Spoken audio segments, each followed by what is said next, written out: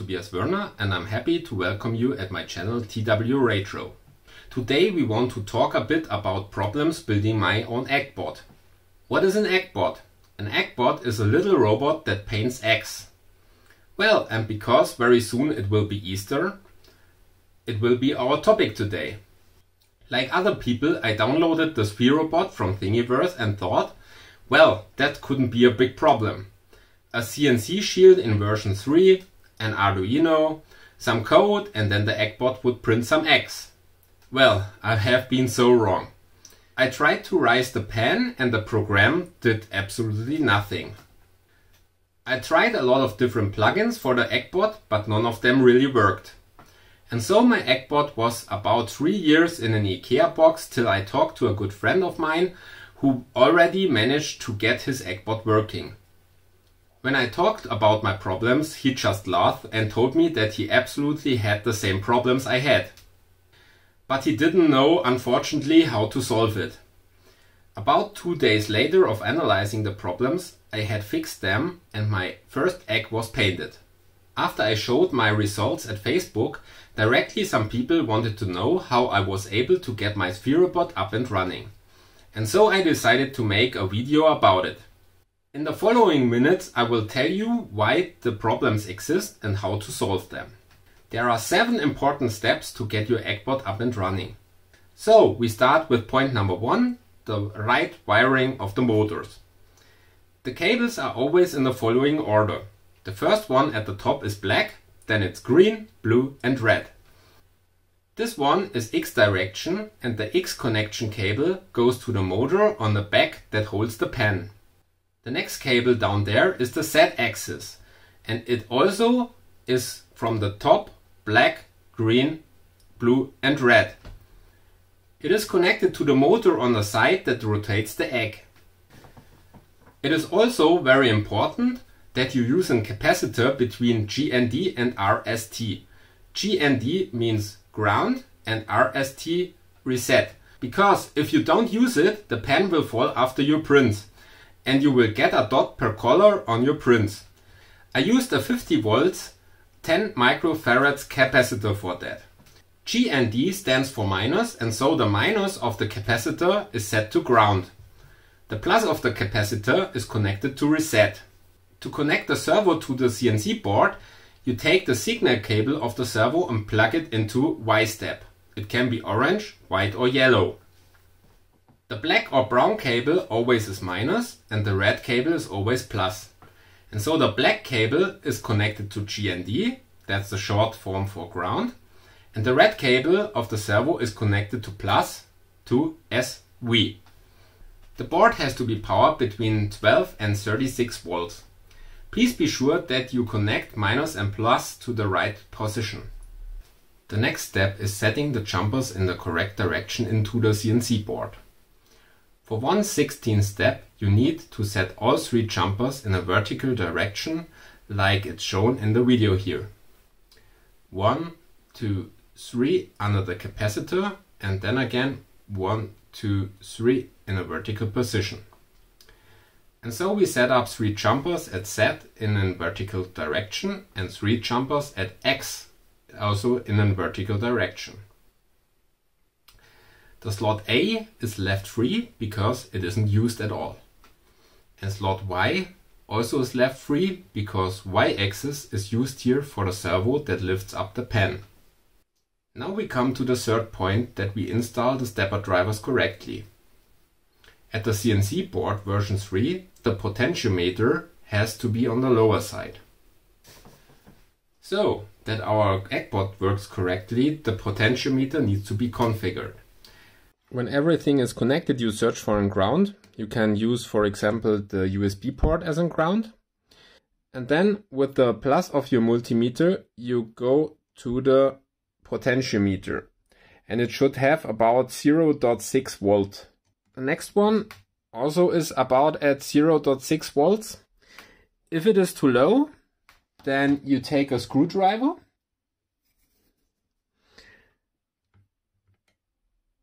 rotate it a bit. I rotated it a bit in the clock direction. and then you get more volts. So this is too much.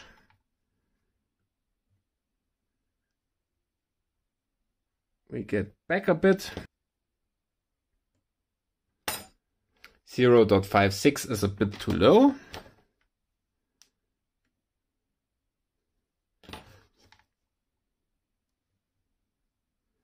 Now we have 0.6. So I only turned it a bit. This was not even a millimeter.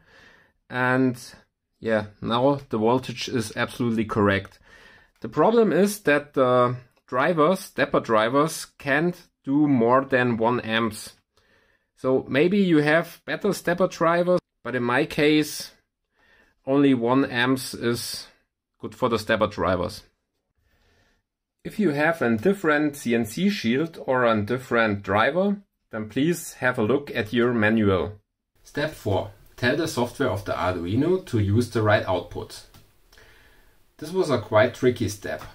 I first had to figure out why the Arduino was behaving that strange and was not doing what I want him to do. After some time I found out that the CNC board we use has different outputs configured than the original Eggbot. I changed it and the Arduino did move for the first time. You can download my configuration and flash it directly to the Arduino. And so we get directly to step 5.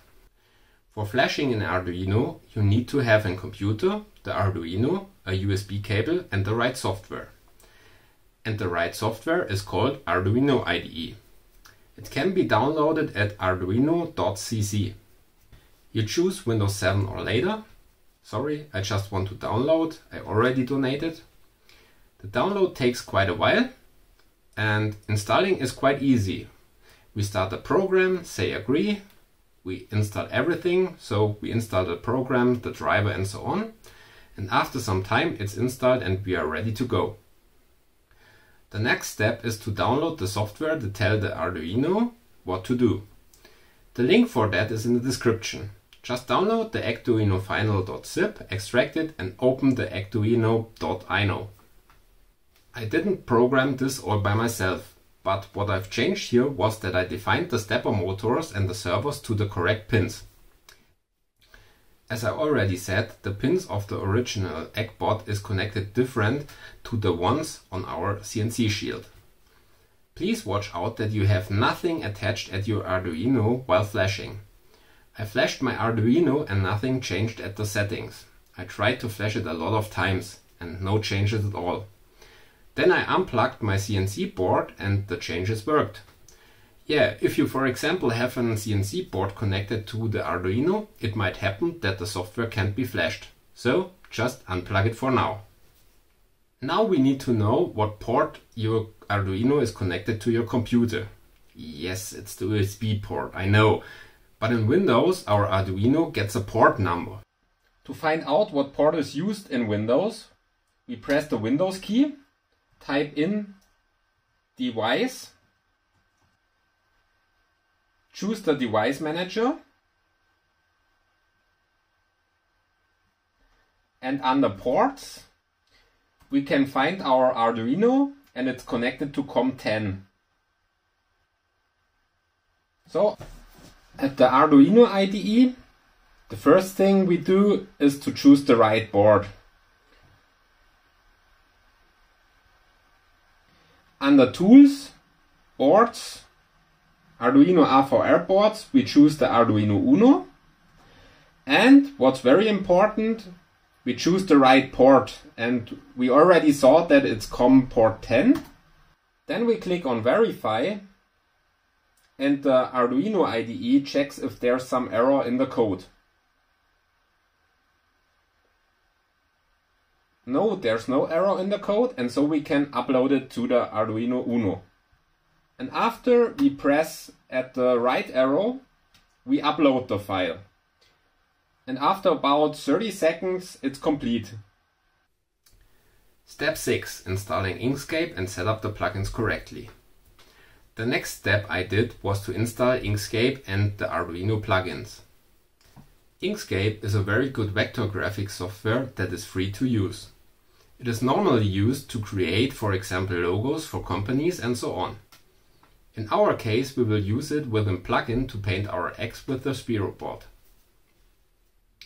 Because not all plugins and versions work together, this was quite a time-consuming task.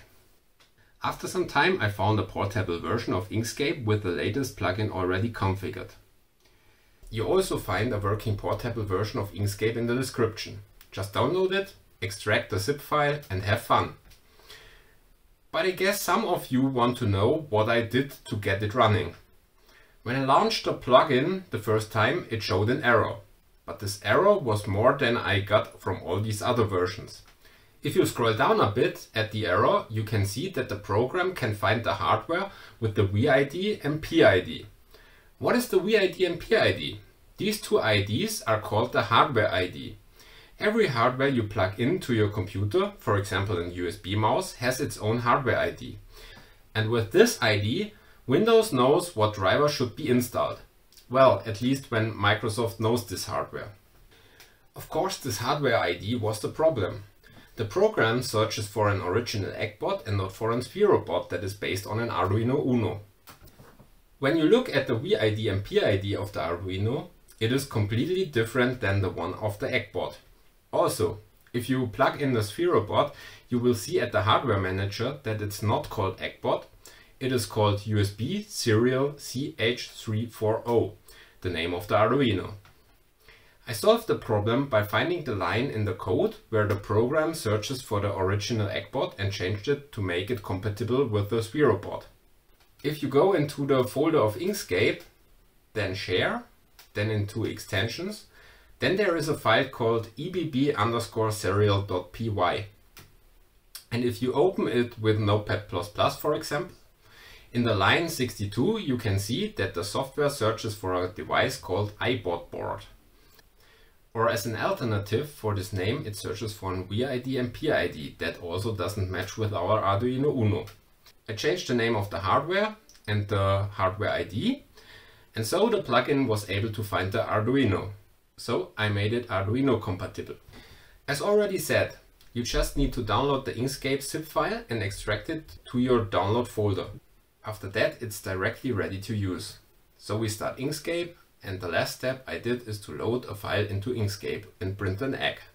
But to complete this video, I will show you that in detail. Now the last step is to print an egg.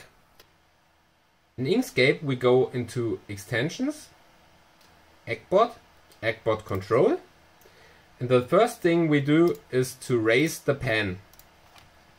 Therefore we go into Manual, raise the pen and say Apply. And so the pen is raised. The next thing is that we walk the egg. I hope it is centered, but we can prove it by walk the egg. Yeah, this looks quite good. So we want to print an egg with only one color first. We insert the color. So we choose a picture, for example this traditional one. And after that we again go into Extensions, Eggbot, Eggbot Control and say Plot.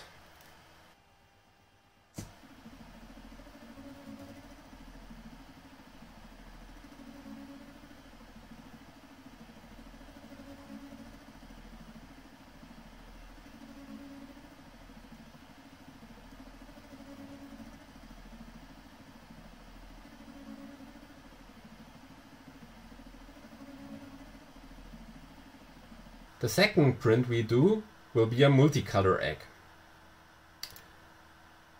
So we choose the Stormtrooper, and then on the right side we can see the different layers.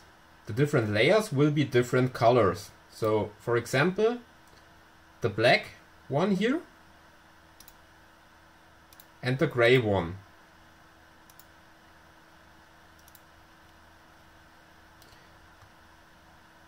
At the prints we should know what color we choose. So our first color will be gray and the second will be black.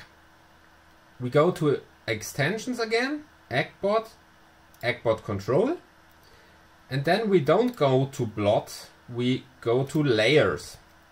And the first layer we do will be the gray one. So I insert my egg. I take my gray pen, insert it,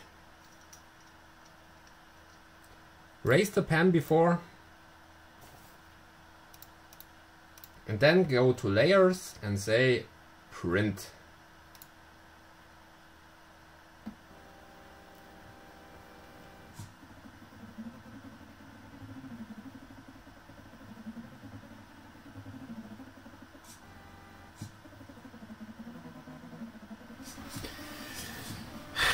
Well, this takes some time.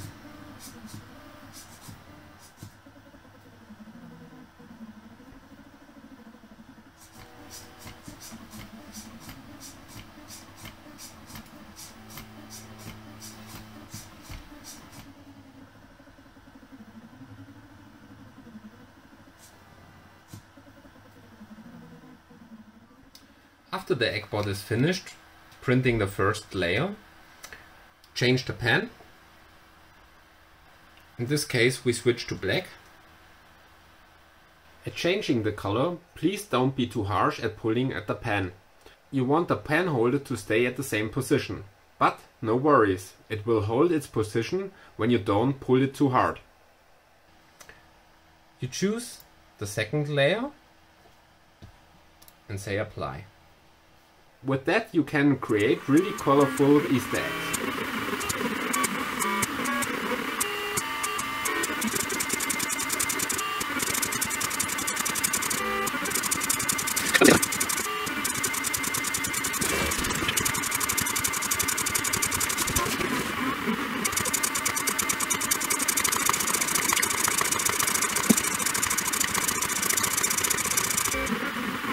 Our print is ready.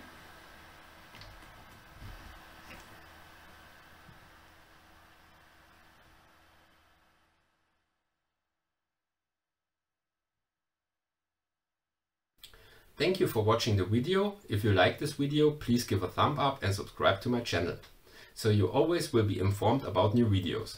So all I have to say is happy painting, goodbye and see you soon.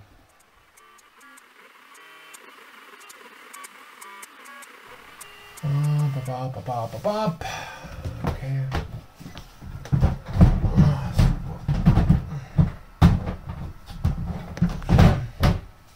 And after that we go again into and after that we again go into extensions.